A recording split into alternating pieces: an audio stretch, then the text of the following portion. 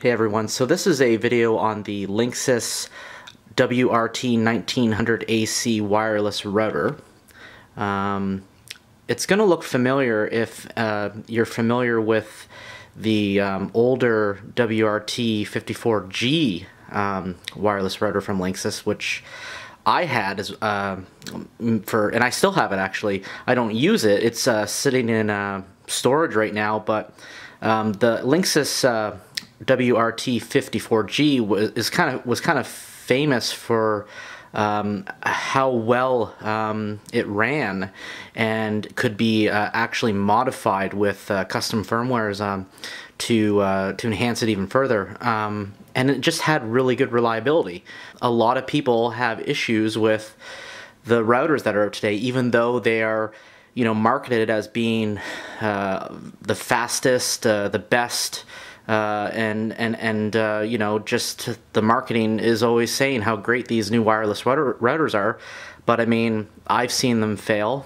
I had an Asus, I can't remember the exact model, but it was one of the ones that didn't have the antennas, and it died on me. And in fact, I got this one because it's replacing, over here you'll see I have a Netgear. And this is at the time, and even right now, still very expensive. It's the Nighthawk R7000, and it's a wireless AC router. And I don't want to say very bad things about it because it was very fast, actually, and I had no problems for it for about a year. But then what happened is, I believe it was not related to a hardware fault necessarily, but just really bad timing. Around my neighborhood here, the power company was doing a bunch of work, and they didn't notify us that they'd be playing with the power, turning it on and off throughout the day. And even though I had this connected to a surge protector, I do believe with them playing with the power, they killed this. Anyway, I didn't have time to figure out or troubleshoot any further on this one, so in fact, this one I picked up, and I didn't pay for it. The power company did. So I mean, I'm not really losing out on anything really here. The Netgear was a AC router, and so is this one. This one actually is it has a little faster processor in it and everything. But in fact, actually, in my speed test that I've done, the WRT1900AC is actually a tiny bit slower in throughput performance versus the Netgear. However, the Linksys has more range, and you know, I would say that's probably down to the fact that it has 4 antennas versus 3. So just running around the box here, the specs here, you can see that there's your speed. It's a dual band, so it's got 2.4, 5 gigahertz bands, beam forming, USB 3.0, 4 gigabit ports. There's your dual core, 1.2 gigahertz. It's open source ready, just like the WRT54G was. Now, I'm running the stock firmware on this. Apparently, the custom firmware, there's been a lot of delays in getting that working, and it's kind of in release candidate stage right now. So there's no final version of it. I'm not going to really play with that until it's closer to being done. So I'm actually running the stock firmware, and I actually like the stock firmware. The interface is very simple, very clean. It's a lot better than the Netgear in my opinion. So I've actually already set this up, so I don't really there's nothing in the box, but I can kind of show you how it was packed. And I mean, even the packaging was very good. Like, you know, you have the foam, and this is the soft foam right here. Like, it's packaged very well. You have a little manual here, and then that's where your antennas were. So I mean, it was packaged very well. But you know, this is the kind of packaging that I expect when you're paying like over $250 for a wireless router. So in that sense, I like the packaging. Looks nice. Doesn't feel cheap. So here we have the router turned on, and we can see the front LED indicator lights. So there's your power, your internet, 2.4 gigahertz, 5 gigahertz, and you have an eSATA, a USB 1 and a USB 2. It should be noted that like those are actually two separate, so that it's not actually a USB 1 port, it's USB 3. And then we have the Gigaport active LED. So we have, I only have it hooked up to one device right now, so that's the first gigabit port right there. And as you can see, it goes up to 4. So you know, it's quite simple. The LEDs don't really stick out too badly. I know some people don't like LEDs sometimes. I mean, with the Netgear, the LED intensity was brighter than these ones.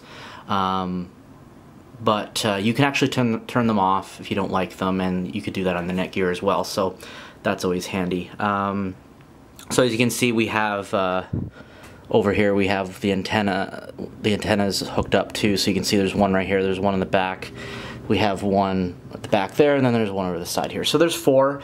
I have it the configuration set up for multi-level house, because they actually give you in the manual a few recommendations depending on the size and type of residence that you're in. So, and in fact, doing the antennas this way did improve my signal.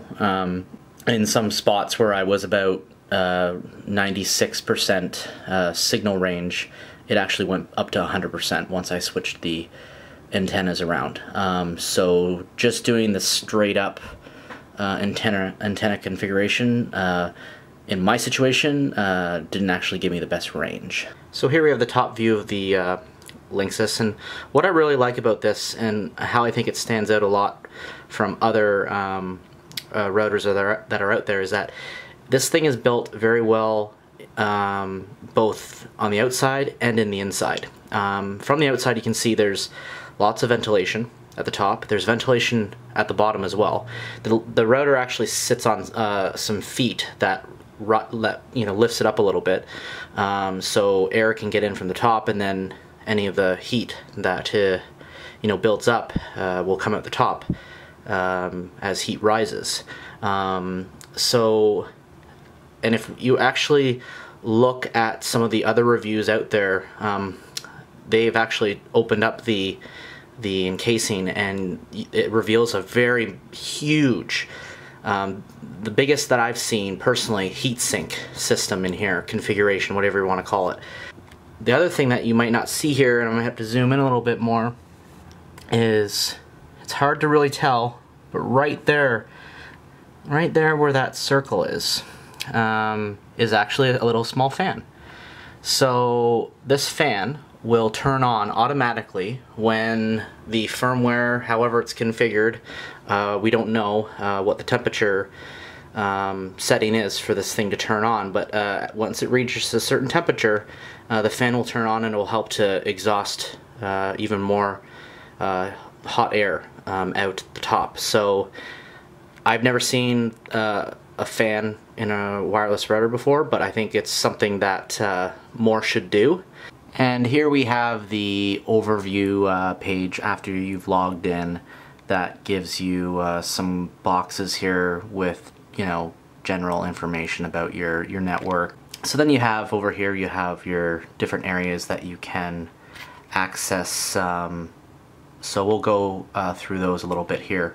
So this is the media priority screen. Again, if you were using this, you could, I'm assuming if I were to turn it on, it would then see all the active devices that I've had before and then allow me to drag and drop about, which ones to prioritize over the others. So, yeah, I mean, I think if you have a lot of devices, then this could be very useful. I think if you are if you have a network that doesn't have a lot of devices, then you might not see much benefit to this, but yeah, it's going to depend very much on your particular situation. And we have a speed test section, which is nice to have that built in, so you can you know, potentially troubleshoot you know, quickly your internet speeds. Though I found that this is not, and it might be a firmware issue, I'm not sure, but it's not 100% accurate. You know, you can see it's powered by, I've never known how to exactly say that, Ookla, which is, you know, speedtest.net, I believe, you know, is the popular website. So it's, even though it's using the same, I think the problem why it's not reliable is it doesn't seem to be detecting my location properly. So the servers that it's connecting me to are further away from me, so my speed is not as rated as what I'm paying for. Whereas if I go to speedtest.net, it properly detects my location and gives me, in fact, the speeds either at my rated speed or even above. So seems to be, yeah, an issue right now with the firmware with this part of it, though. So don't trust this 100%. So here we have the external storage screen, and so this is where you would you know, see all of your storage devices that you've connected to the router. So be it hard drives or etc. It has a media server option and FTP server option, which is, you know, handy, I guess, if you need that. So here we have, under the connectivity area, the spot where you could check for an update with the firmware. I'm using the most recent firmware on this device. It came with, I believe, 1.18, and the latest version is 1.110. You can choose to let the router update itself. I personally don't like things updating themselves. I prefer to have that control over it.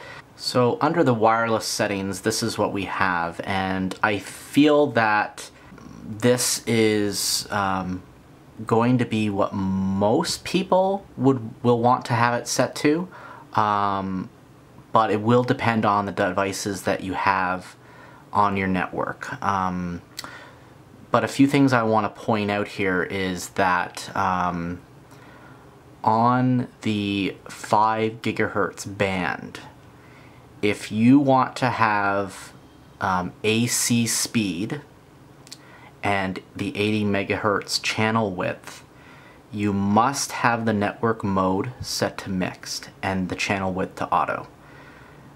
You cannot, with this router, at least not right now, you cannot dedicate the 5 gigahertz band only to AC devices.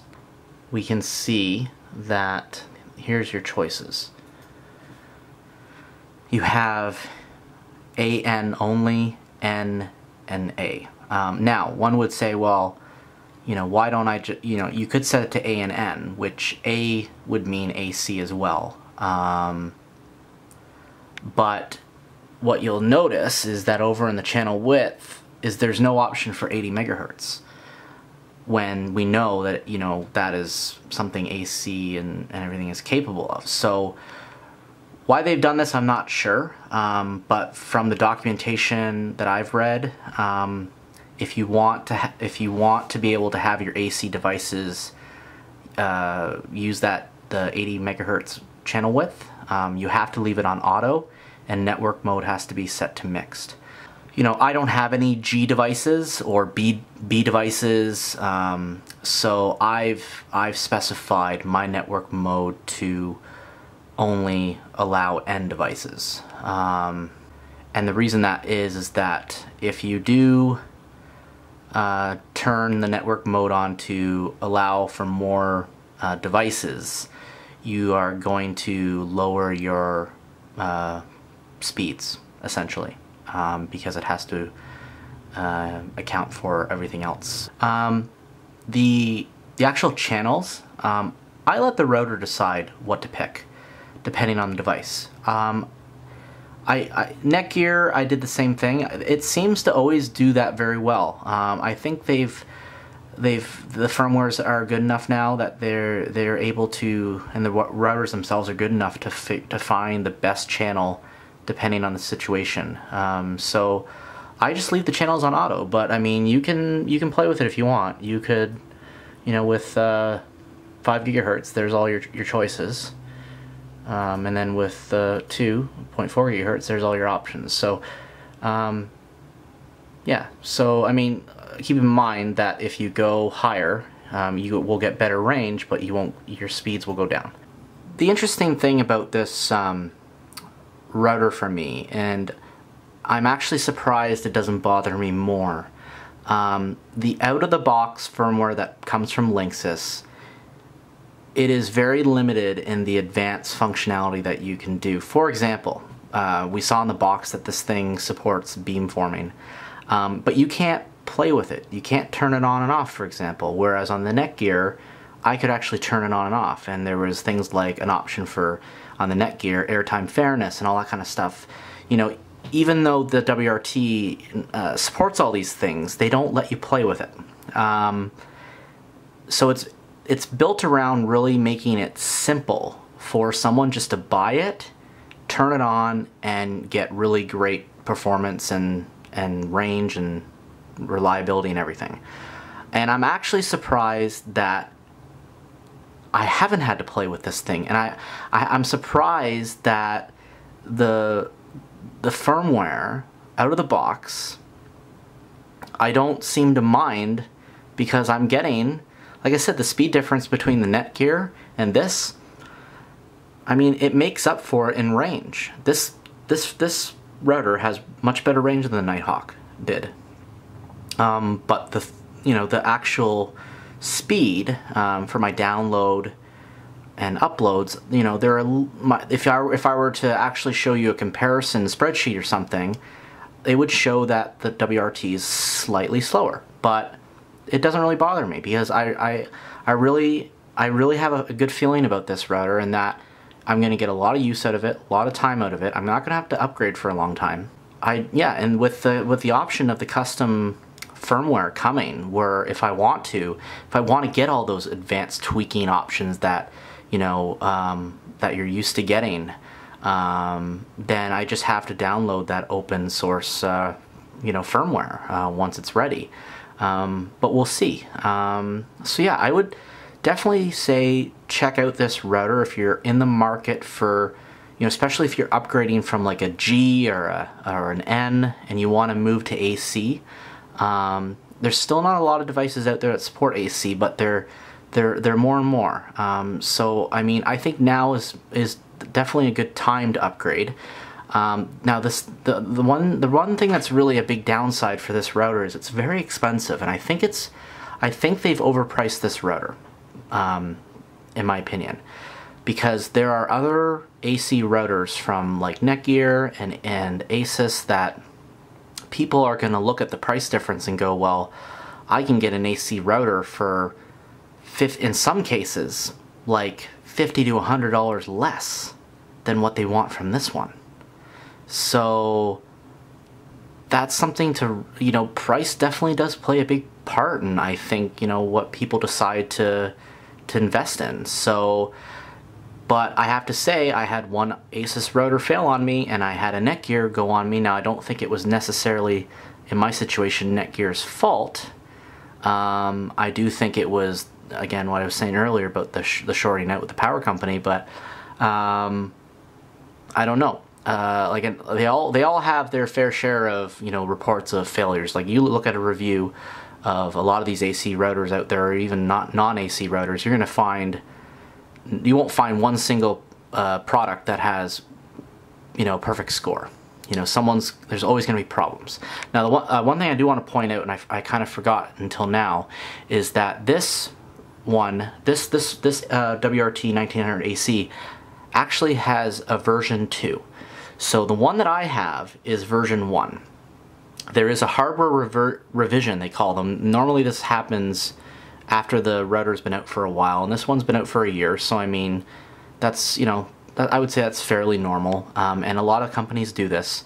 So there's actually 2 versions out there right now that you can buy of this router. Now the only way you'll be able to tell a difference is on the box. Basically, the new WRT1900 AC comes with a dual-core 1.3 gigahertz processor. The hardware version 1 that I have is a 1.2 gigahertz processor. So the newer hardware revision is slightly faster in the megahertz department, and it uses lower power. I think if I was reading correctly, they managed to reduce the power usage on it. So in fact, the new hardware 2.0 does not have the fan to help exhaust heat if it has to. So because they were able to reduce the power usage, I guess the temperatures were able to be reduced just with the passive heatsink that is in there. And like I said, the passive heatsink that is in there is really well done. I mean, if you should really go and read like an article that opens up the box and see it. It's massive. So other than that, there's not much difference between the hardware revisions. So whether you get version 1, version 2, it doesn't really matter. I think it's going to be great no matter what. But just something I wanted to point out. Another thing is you can't be sure you're going to get one either. For example, if you buy it online, like, you know, most of the time they don't specify which version it is, so you get what you get, especially. But at least if you buy it in store, you can actually see in the box, you know, by that gigahertz reading what the version is that you're getting. So keep that in mind. But I would definitely recommend it. The other thing I wanted to point out actually is that, sorry here, Linksys does have high gain antennas available. So if you want to replace the existing stock antennas that are there, you can buy a pack that are high gain. So that means they're going to be, first off, they'll be bigger, longer, and they are going to potentially give you a boost in your signal range if you need it. I think they're like $100, so they're fairly expensive. I mean, you can buy a cheaper router for that. So I mean, don't go running out and buying these high gain antennas unless you find that you really need them. I haven't had any problems with the stock ones, so I'm going to keep these. But I wanted to point that out as well. So yeah, definitely check this router out. And you know, if anyone else has any questions, or if they have comments, if you own this router, you want to share your opinion with it, let us know.